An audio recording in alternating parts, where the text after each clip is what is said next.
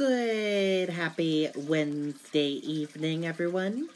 I'm Riley King, and welcome to the Riley King Newscast, right here on the Riley King Network. We have a lot of news to get to this Wednesday evening, so let's begin. First up, we begin with breaking news. Gyrocopter crashes during landing attempt at Nashua Airport.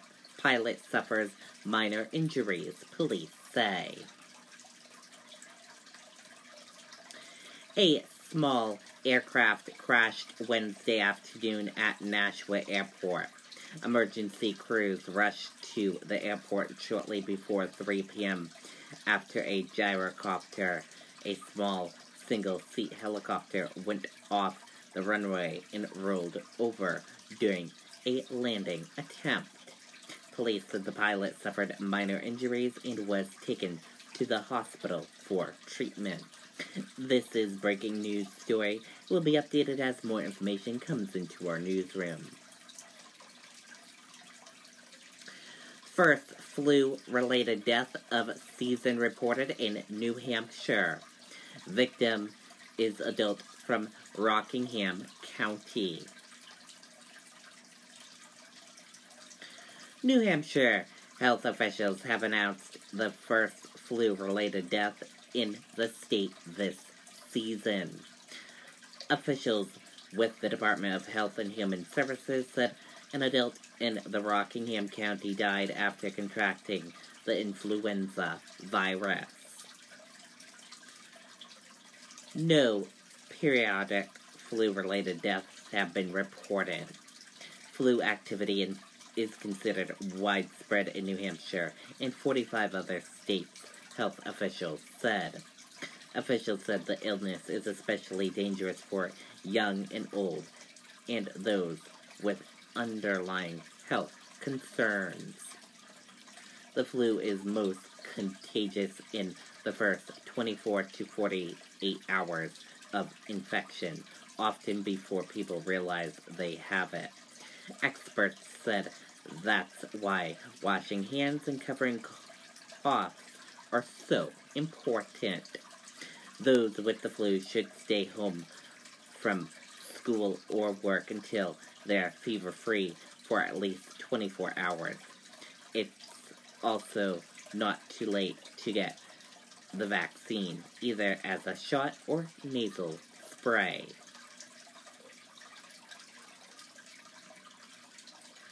User near Maine border report inability to place bets through sports betting app.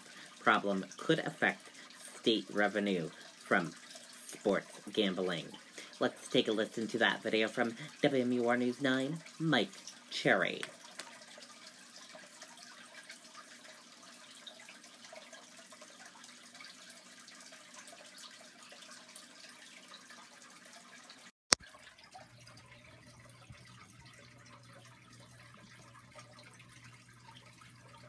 We switched. I switched to Chevy. Why do we switch? For adventure. For this. See why people are switching to Chevy. Find new roads at your local Chevy dealer. When online sports betting was legalized in New Hampshire, it generated a buzz at TJ's Food and Spirits in Portsmouth. Someone who places a bet is more likely to stick around and watch a game all the way through. Well, last weekend, a packed house drew attention bar owners did not anticipate. My staff and a few of our customers came to me and said, hey, we're having issues using the DraftKings Sports app. Turns out, in some circumstances, when people are close to the main border where sports gambling is not legal, customers see this notification from DraftKings, which says it cannot verify a user's location.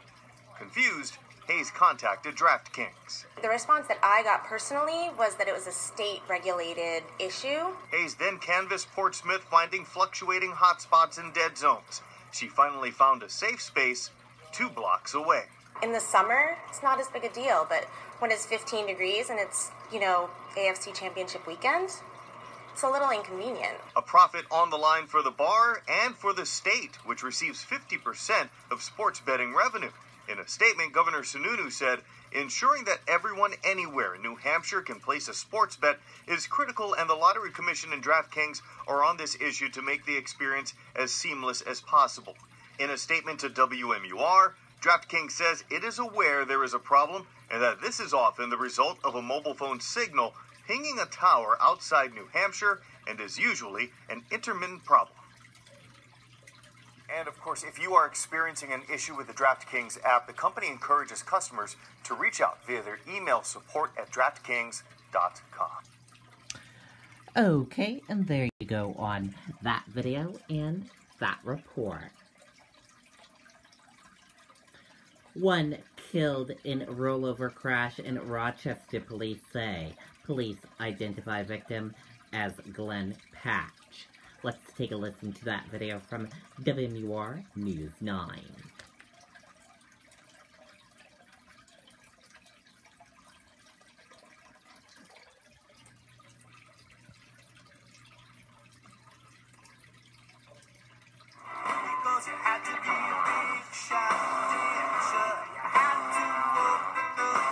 East Rochester man has been killed in an accident after his Jeep swerved into the wrong lane on North Main Street this morning.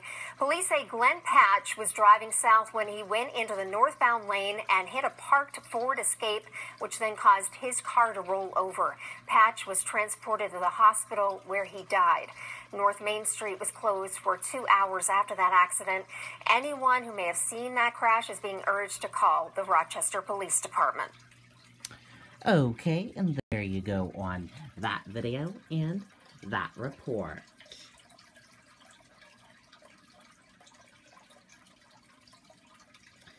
Man faces charges in connection with 2 armed robberies in Manchester. George Johnson also charged with theft from Rite Aid, officials say. Let's take a listen to that video from WMUR News 9.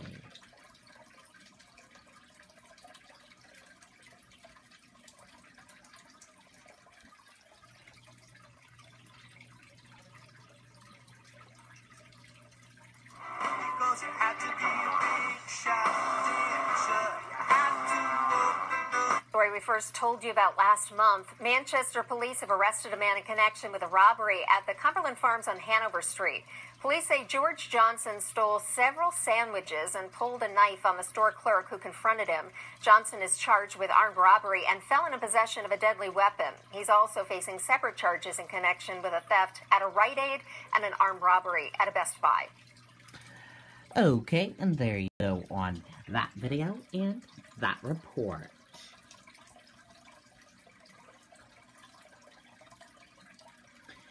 Keene emergency officials say carbon monoxide threat over system error at Liberty Utilities distribution plant led to warnings.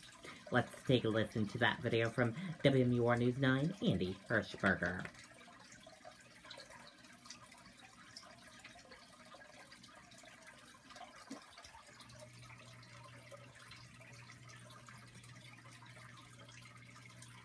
This economy is not working for most of us. There is not one county in the United States of America where someone working full-time at the minimum wage can afford a 2-bedroom apartment. The biggest problem in our economy is simple. People are not getting paid enough.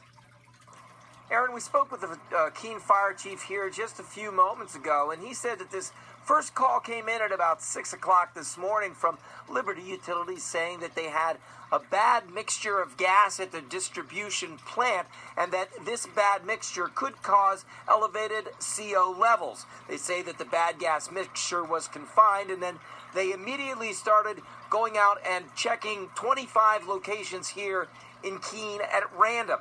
They found 2 places, as you mentioned, that had some elevated CO levels. One was a 3-unit apartment complex here in Keene, and another was at a motel, at a boiler room area at a motel here in Keene. They say that both places were quickly vetted, and there was no danger to any of the people who were inside at that time. The apartment building, they said they did had have to evacuate 5 residents while they took care of vetting the area. They say that at this point, the situation was declared under control and safe at 9 a.m. The fire chief said that one thing that was very important was that at both places where they did find the elevated CO levels, both places had CO detectors, and they were alerted that there was a problem. Reporting live in Keene, I'm Andy Hirschberger, WMUR News 9. Okay, and there you go on that video and that report.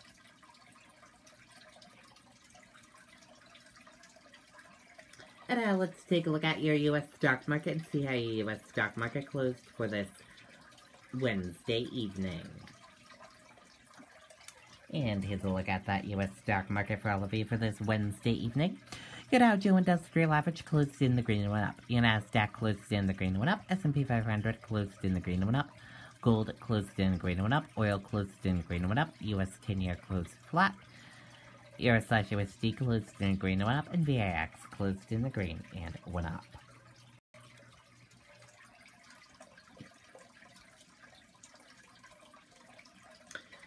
Stocks touch record highs before giving up most of those gains into the close. Stocks rose on Wednesday but gave up most of the gains heading into the close, even after the U.S. and China signed a highly anticipated Phase 1 trade agreement. Senator Elizabeth Warren talks female political successors at Iowa debate. Let's take a listen to that video from ABC News.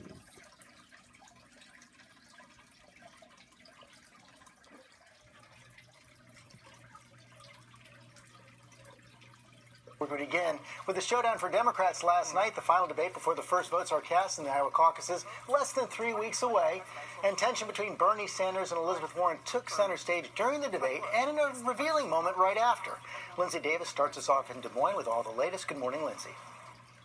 Good morning, George. 6 candidates, smallest debate stage yet, also the least diverse. As for Senators Elizabeth Warren and Bernie Sanders, they were united on at least one front. They did not come here to fight each other. In fact, their most confrontational moment may have happened after the debate when they deliberately did not shake hands. In the last debate, before the first votes are cast in Iowa, a reluctant face-off between the 2 progressive senators on stage. Bernie is my friend, and I am not here to try to fight with Bernie. Bernie Sanders continuing to outright deny claims he told Elizabeth Warren during a private conversation in 2018 that a woman could not win the election. Well, as a matter of fact, I didn't say it. And I don't want to waste a whole lot of time on this because this is what Donald Trump and maybe some of the media want. Anybody knows me, knows that it's incomprehensible that I would think that a woman could not be president of the United States. But Warren insists it happened and that the women on the stage are in better position to take on President Trump. So, can a woman beat Donald Trump? Look at the men on this stage. Collectively, they have lost 10 elections.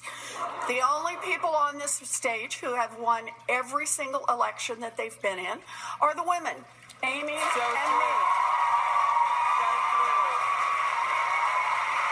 And in what could be a sign of simmering tensions, Warren pulled back from a handshake following the debate, abruptly ending the exchange. Last night's debate was also the first since President Trump ordered a strike against a top Iranian general, pushing foreign policy front and center. Sanders and former Vice President Biden battling it out over the origin of the Iraq War. I not only voted against the war, I helped lead the effort against that war. I said 13 years ago it was a mistake to give the president the authority to go to war. But others, like veteran Pete Buttigieg, highlighting the generation gap. I bring a different perspective. There are enlisted people that I served with barely old enough to remember those votes on the authorization after 9/11, on the war in Iraq. And others taking direct aim at the president.